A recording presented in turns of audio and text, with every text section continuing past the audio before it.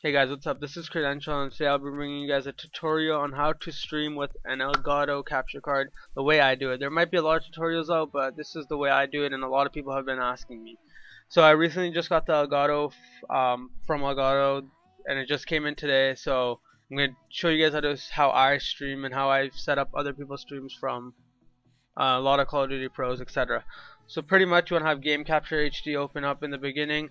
What you want to do is have it on the profile at 720 at HD 720 and have it at best. The reason for 720, usually it's at 1080 and you're playing in 1080, but that will cause gun sound lag and sound lag. So pretty much you want to make sure it's on 720 and have your dashboard system at 720. Unless you're streaming in 1080, then you have it at 1080, but usually people stream in 720. I have mine at best, but depending on your computer you can lower it if it's causing lag, but usually it doesn't because you have this program closed. Everything else is pretty much default, so let's get into OBS, the important part of the stream.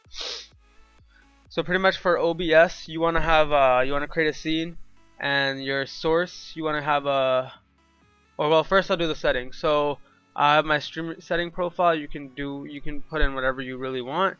So for your encoding, it's going to be quality balance is usually going to be at 8. So you want to untick UCBR and put it at 10, unless your computer can't handle it, and sometimes it will cause a delay. Usually doesn't happen, but it depends on how good or bad your computer is. So if it is bad, you might want to keep it at 8. If not, put it at 10. It makes the quality 10 times better. Max bitrate, it depends on your internet connection. Speed test, people can vary from 2 upload to 30 upload. If you have 30 upload, don't make your bitrate to 3000 because most people cannot view your stream because they don't have that good internet themselves. 2000 to 2.5k should be the max, and if you're partnered, then 2.5k is fine because you can change it from low, medium, or high. The viewer can. So mine's at 1700, which I personally like, and the stream quality so far, I just did a test, has been good. But that's the only reason. But I would put it up to 2000, but I don't know, I don't see that big of a difference. I might do that actually later on. And everything else should be fine. You can put your buffer size up by 5000 if you really want to. So whenever you have your thing, if you have a 2000, make your buffer size 2.5. Audio, just keep the same. So for your broadcast settings, you want to have mode, live stream, twitch.tv, server, whichever thing is closest to you. Play slash or here, right here is going to be your stream key. Sorry about the stutters, but so find your stream key for Twitch. It's twitch.tv/dashboard, and it should have stream key. Click show, copy paste, easy. For your delay, have it at 0 unless you're streaming a tournament or want to have a delay so you don't have stream joiners. You can set it to 60 seconds or whatever, so you hit apply and then start your stream. Make sure your stream is off before you set your delay or take off your delay, or else it won't register properly. Video, base resolution 1280 by 720 if you're streaming in 720p, unless you're streaming in 1080, which is 1920 by 1080 I believe. But most people stream in 1280 by 720 because 720p is the common thing. Resolution downscale, keep it at none. Filter, fastest. FPS, I have mine at 40, but you can go from 30 to 40 depending. Audio, desktop audio is default, so that means if you're playing music or anything on your desktop, your stream will hear it. So if you don't want to have that, you just hit, there's not disabled, but you can just, I don't know, it just depends if you want to play music or not. I don't usually play music, but some people do. Microphone, if you have Astros, you'll see an Astro, but I don't have Astros. Well, I do, but I don't have it plugged in right now. So just select your microphone here. Here's the important part right here. This is where you want to pay attention to. You're gonna be if you stream without doing this, you'll see complaints of saying your mic is delayed a little bit from your picture or from your game. So you want to make your mic time offset at 1400 or 1500 depending. I use 1400, which seems fine, but some people say it's 1500, but hey, it's not that big a difference. But make sure you have it on one of those two options. So hit apply and go to advanced. Advanced should be nothing, pretty much everything should be fine, just very fast. Or here is depending on your computer. If you have a really bad computer, you would go to ultra fast.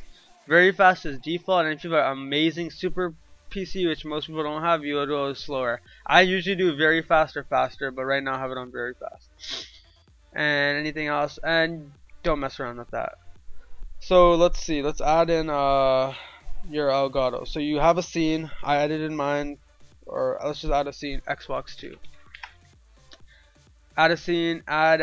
Go to right click sources. Add video capture device. Type in Elgato. You can do that if you want. I like to be organized, so I do that. Device. It'll pop up right away. Elgato. Resolution will be 1280, etc. And pretty much that's like the simplest way, that you don't really have to do anything else for when you're adding in the device. That's what I really like. But say you have a webcam. I don't have one right now, so I'll show you from here. When you have your webcam, you'd hit device, say pretend that's your webcam, go to video, and it'll say use buffering milliseconds. Tick that, it'll be unticked. Tick that and put 1400. That's the delay for your mic and how people will see your stream. So you want to make sure that's ticked and have it at 1400.